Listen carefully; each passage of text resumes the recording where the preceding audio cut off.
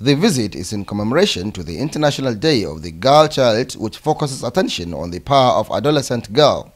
It was basically an interactive session between the girls from the 5 selected primary schools, including FCT, as well as the representatives of the UNICEF, Federal Ministry of Education, and the high-level women advocate Hilwa at one side, and the representative of the wife of the president at the other side.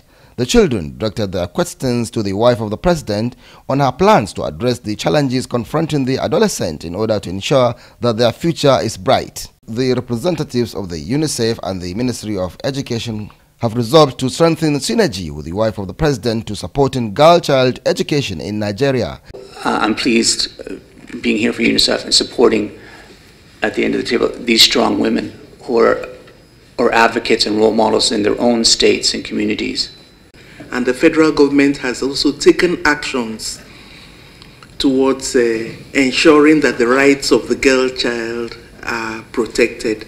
The wife of the president said she will not relent until Nigerian girls have the opportunities they not only deserve, but that would their peers in other developing countries enjoy. And we must eliminate the situation where children themselves are having to give birth to children. Our girls should be nurtured to thrive and survive, and they should be allowed to grow to adulthood before being married off to begin motherhood. Highlight of the event was the confirmation of the Grand Patrol of high-level women advocate Hilwa to the wife of the president. From the State House, Aliu Kabir, NTA News.